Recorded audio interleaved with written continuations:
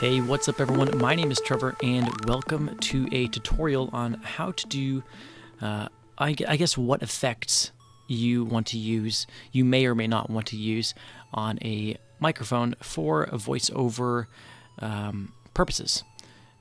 Sorry about the shaky camera. I'm actually holding the webcam right now. How's it going? What's up? What's up?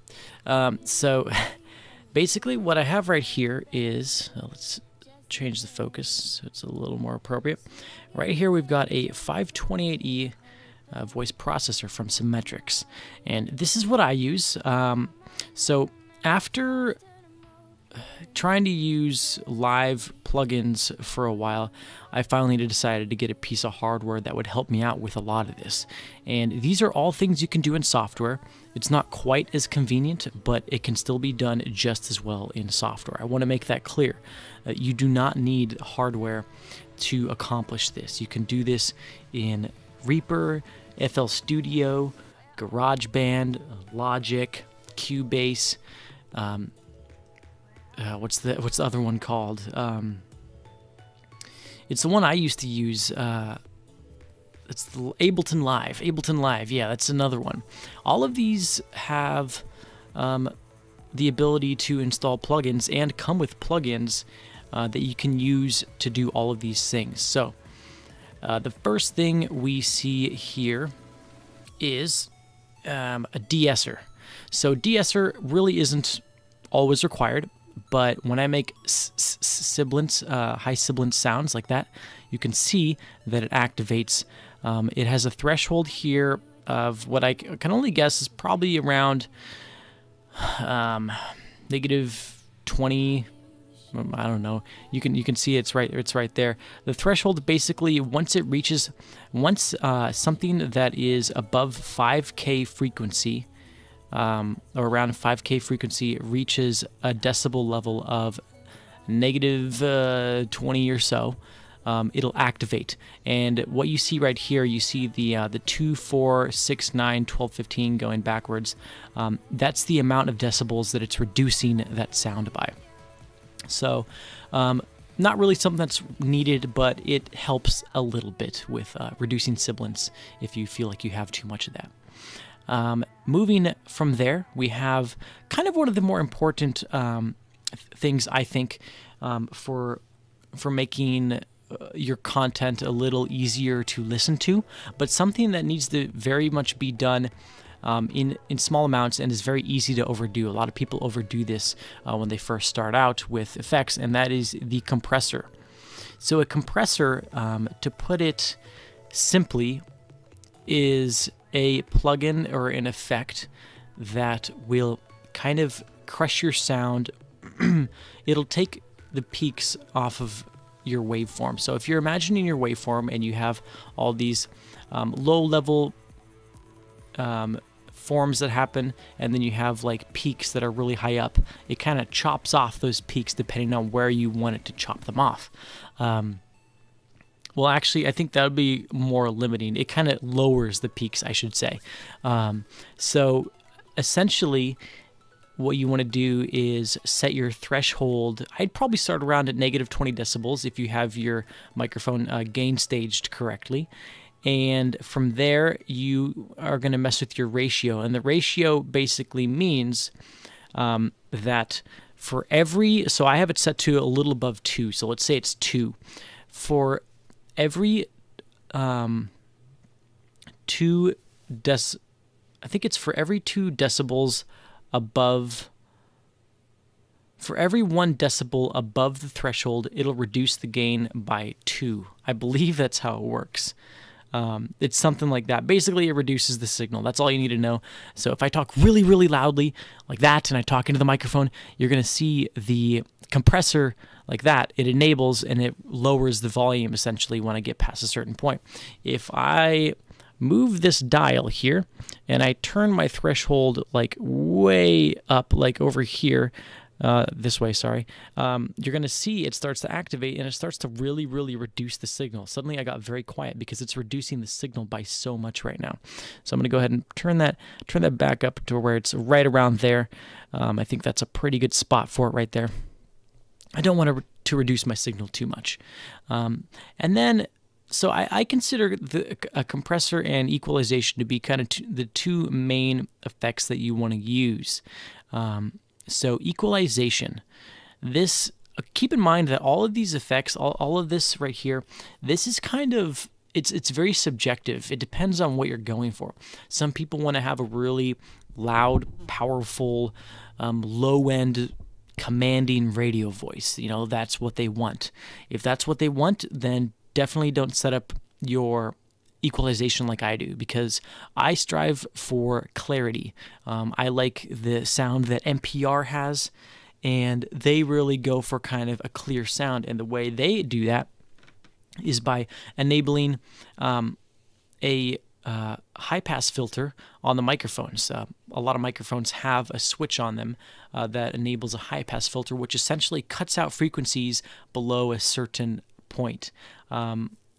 So most equalizer plugins will have a setting for this, but on this board right here, the way you do it is you select. Oops, sorry, I'm looking at the wrong thing.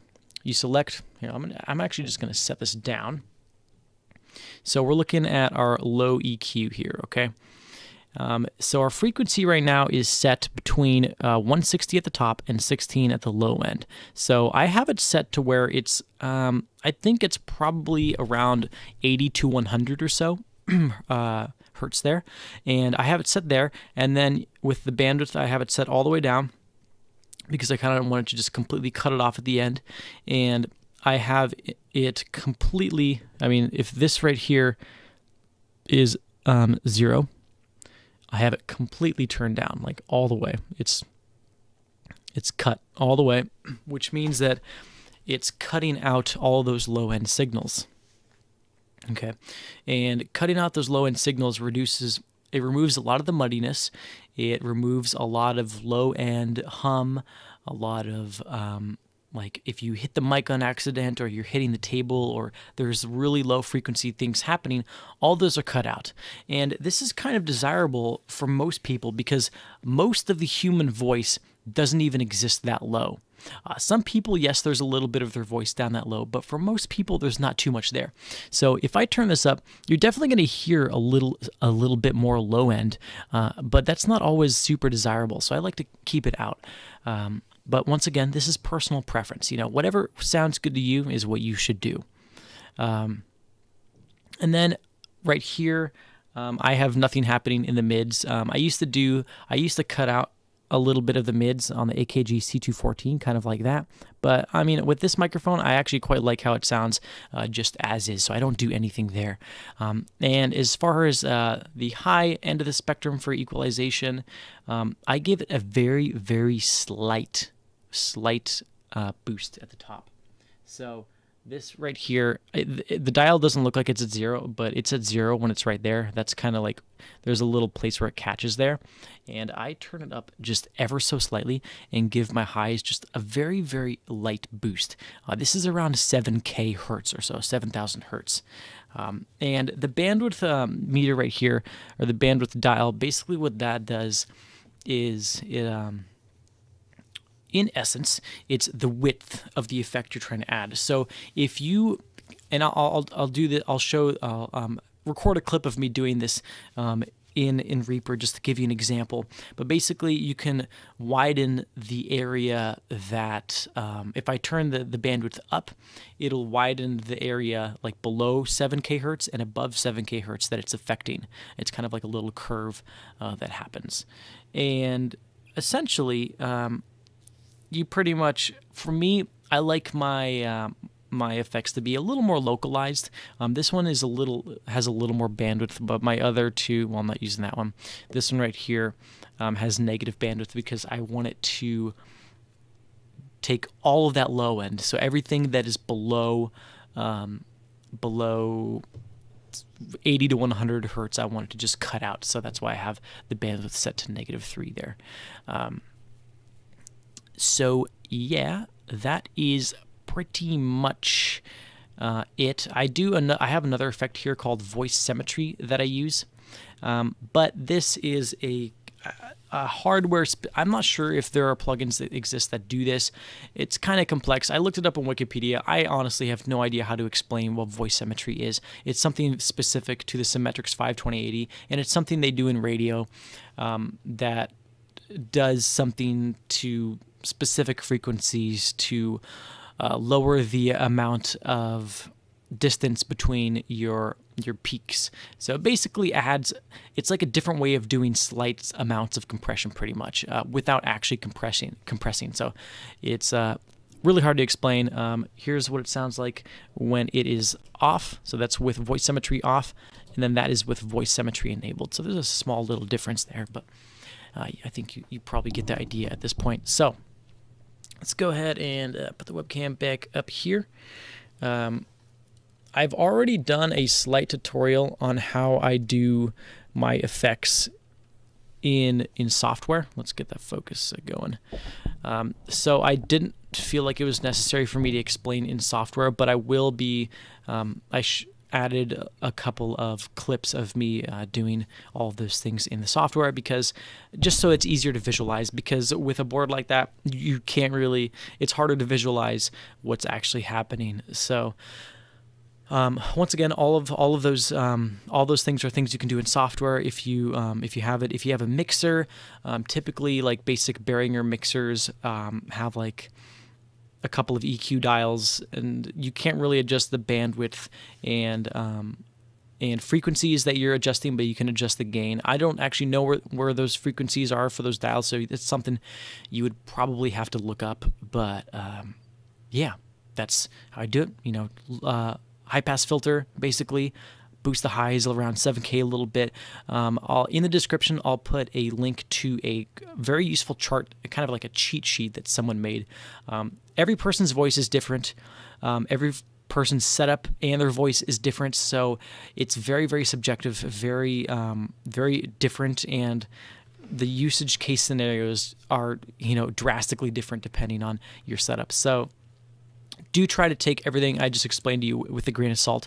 Keeping in mind, though, that kind of the two main things are EQ and compression. Beyond that, everything else is going to be a little extra if YouTube is your